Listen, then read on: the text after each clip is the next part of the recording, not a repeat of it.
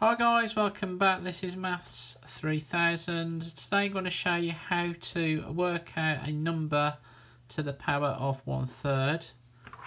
So to do this you just need to cube root the number.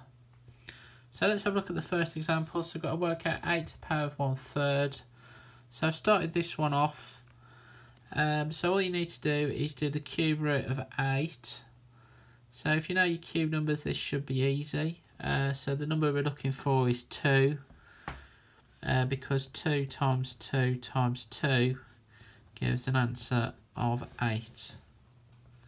So let's have a look at the second example. So this time we've got 64 to the power of 1/3. So again, to do this we just need to take the cube root of 64. So the cube root of 64 is 4, because 4 times 4 times 4 equals 64. So the final example, we've got to work out 1000 to the power of minus 1/3. So this time we've got a negative power.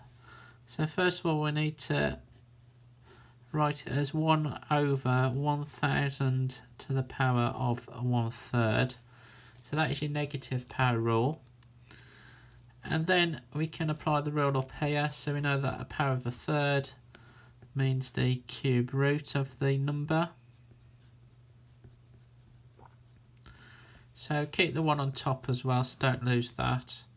So the cube root of 1000 is 10, because 10 cubed is 1000. So we get an answer of 1/10. So I hope you liked this video. If you did, make sure you like and subscribe. Thanks for watching. Bye bye.